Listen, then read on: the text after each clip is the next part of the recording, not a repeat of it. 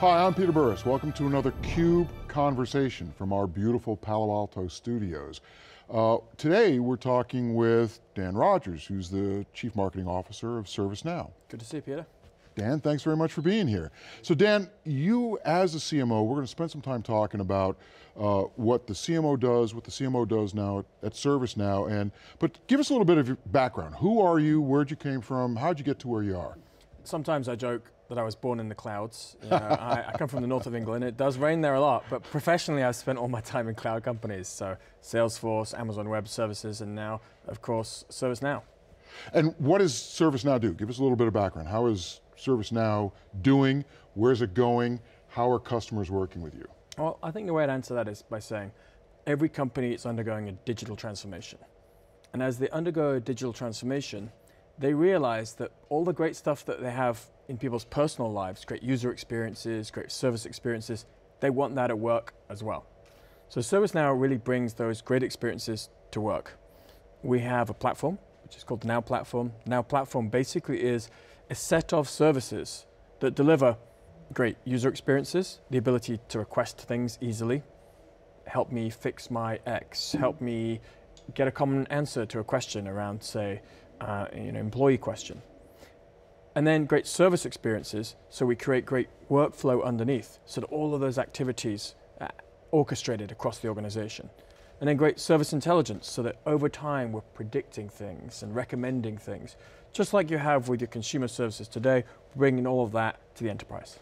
So let's talk a little bit about the CMO role, because ultimately you mentioned digital transformation, and there's been for quite some time predictions made by various folks that the CMO is going to spend more money on technology than the IT manager. Well, that clearly hasn't happened. But that does not mean that the CMO's role and the marketing function hasn't changed as a consequence of technology. How has technology, how has a data orientation, how has speed and alignment with data and how the organization operates at ServiceNow and others changed the CMO job, changed marketing? I think in both a B2C context, it's a very rich data environment. A lot of that's happening through the web. So you have instant data, you can make changes on the fly, do A/B testing, dial in your forms, improve your completion rates, dial in your conversions. The same is also true in B2B. In B2B, a lot of what marketers are doing is providing the pipeline to the sales team. And that has a funnel mindset, a discipline around how much is converting at each stage. Why is it converting? What's not converting? Where are the leads going? Which leads are the most effective? And where should we ultimately spend differently to help get those leads into meetings and onto our sales teams so that they can execute against the opportunities? Now, it used to be that B2B was characterized by what Peter Drucker would have called value in exchange. That you would sell a product and the product imbued the value of the company, and then it was up to the customer to figure out how to get value out of it.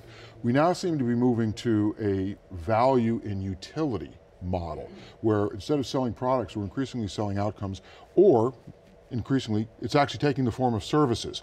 ServiceNow is at the vanguard of that change. Tell us a little bit about how that notion of value in exchange to value in utility is changing your job and, quite frankly, changing ServiceNow. So yeah, I'll actually take us right back to the founding of our company. In 2004, our company was founded by Fred Luddy. And it was founded on a simple idea that we were going to make work better for people. And what we would do, therefore, is listen to our customers about the problems that they had and design solutions with them to get them to answers. So, in my world, that means that I'm not just going to describe the speeds and feeds of the products. In fact, I'm going to dial in to the solutions that our customers want to talk to us about and the business outcomes that they need. There are 7 solutions that we go to market with. I'll just briefly tell you a little bit about those. The first one is modernized IT service management. Customers are asking us, we have a legacy IT service management infrastructure. How we get help desk from IT. Help us to modernize that. We know we can do better than our antiquated process. No, that's where you started. That's where we started.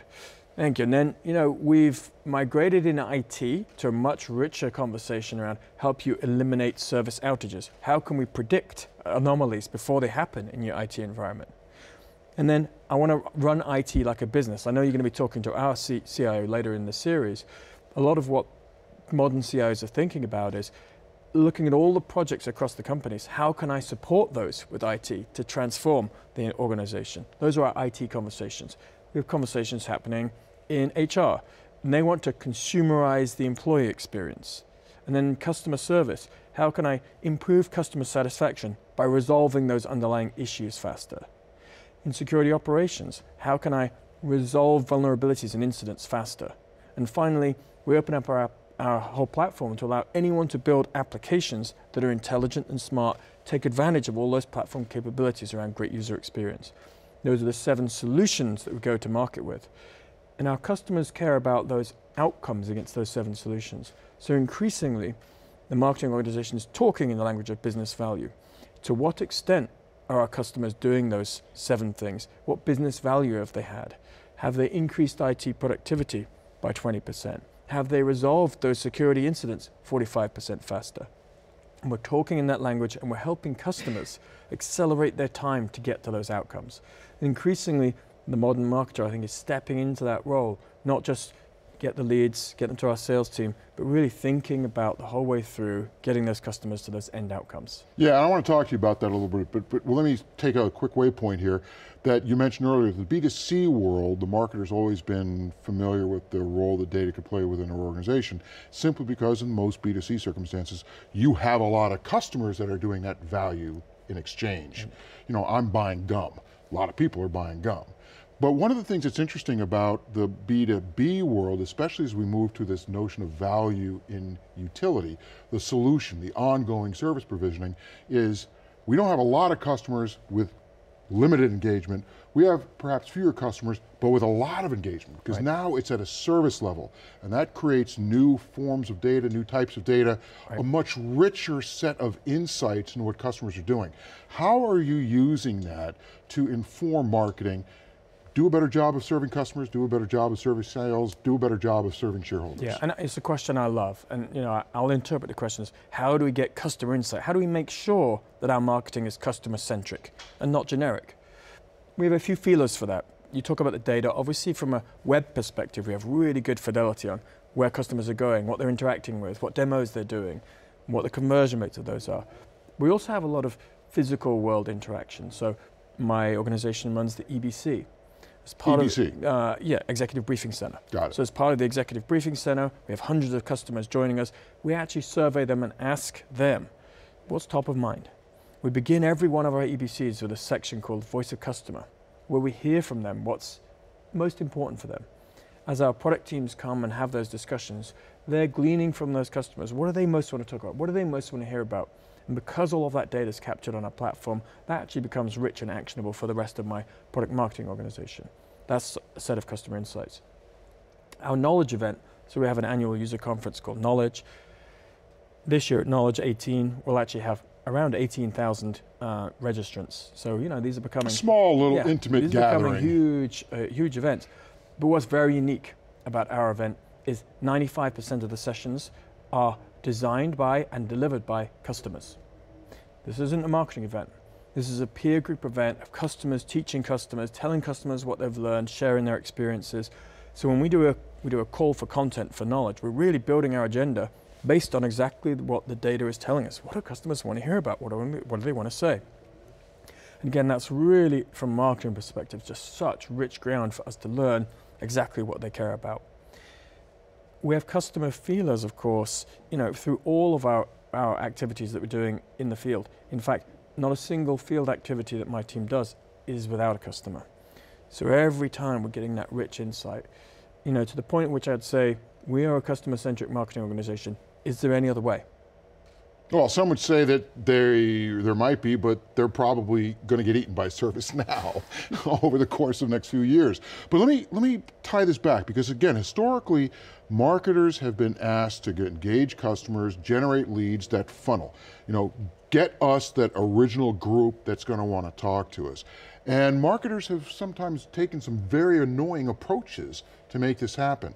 One of the things that our research shows is that increasingly, the sustained engagement requires that marketing also has to be a source of value to customers. You mentioned the community approach at your big conference, and the fact that you're providing content, providing information that the customers will find valuable. Do you subscribe to that notion that marketing should be a source of value to customers in addition to others? What do you think? Yeah, absolutely. I think if you have this limited mindset that somehow you're getting a lead and lead is victory, I think it's game over. You talked about community there, I'll just build on that real quick. ServiceNow is a very active community itself, online. We have 150,000 community members. My team run the community. We literally provide advice to the community. That's one of the most joyful things that we can do. Similarly, my relationship with sales isn't, throw over the lead. We're working with the sales team to understand how they want to develop those accounts, what do the accounts need from them, and that really influences my marketing plan. So I see us definitely as part of the value exchange with customers. So we believe pretty strongly also that the marketing function, because of this orientation towards outcome, because of the, increasingly a services approach, an ongoing sense of value, and the fact that you have this rich opportunity to capture data, has to take a more broader whole life cycle role in customer engagement. That doesn't mean that sales is less important, which is, I think, a mistake that many have made, is that, oh, fewer salespeople, and I think sales gets more focused, that much more important, more of a problem-solving function for customers. But talk to me a little bit about this idea of marketing becoming more a part of the entire customer journey, and not just that discover and evaluate phase. First of all, do you agree with me? And second of all, how is it playing out for your team? Well, I'd say, one of the amazing things about a subscription business, and we're in a subscription business, is customers get to vote with their feet every month, and this is the nature of subscription.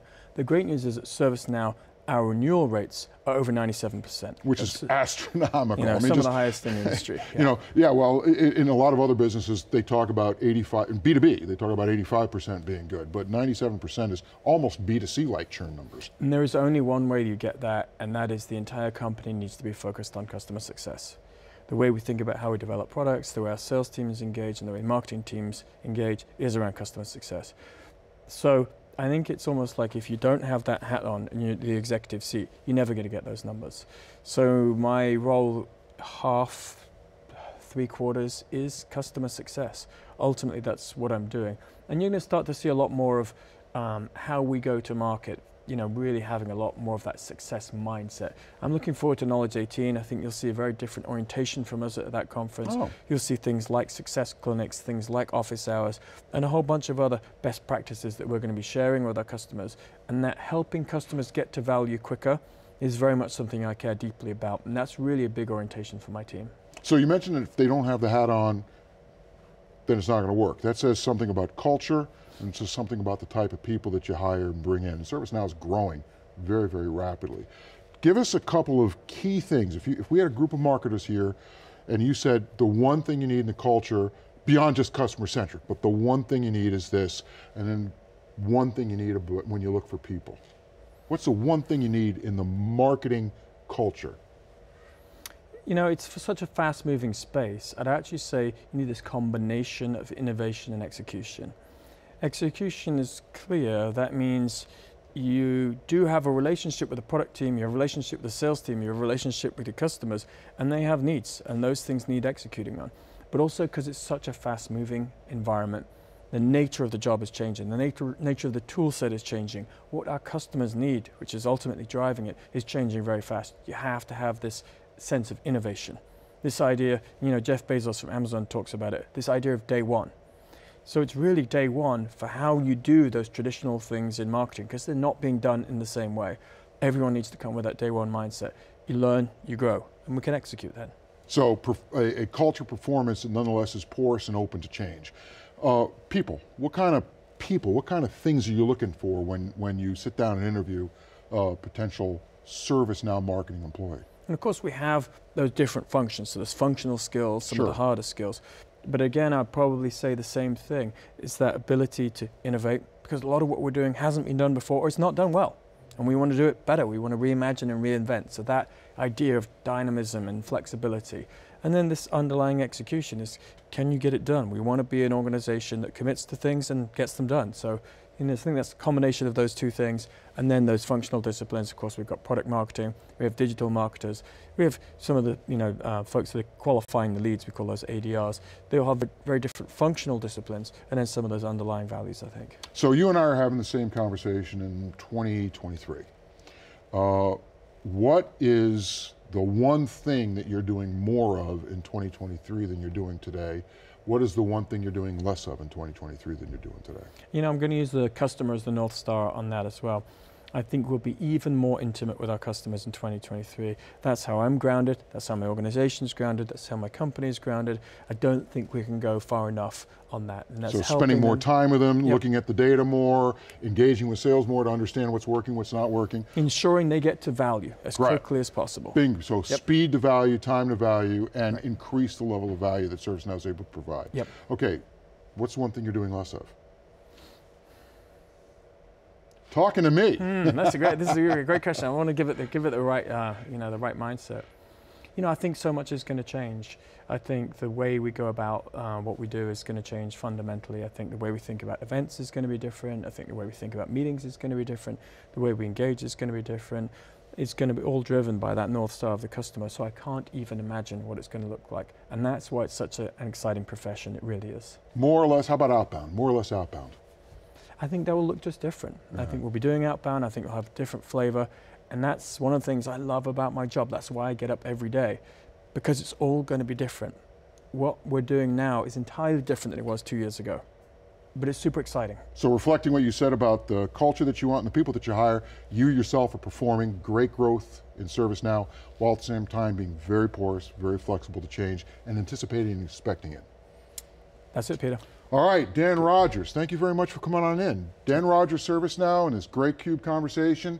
Dan, again, thanks very much for coming here, and we look forward to, I'm Peter Burris from our Palo Alto studios, and we look forward to having another CUBE conversation with you.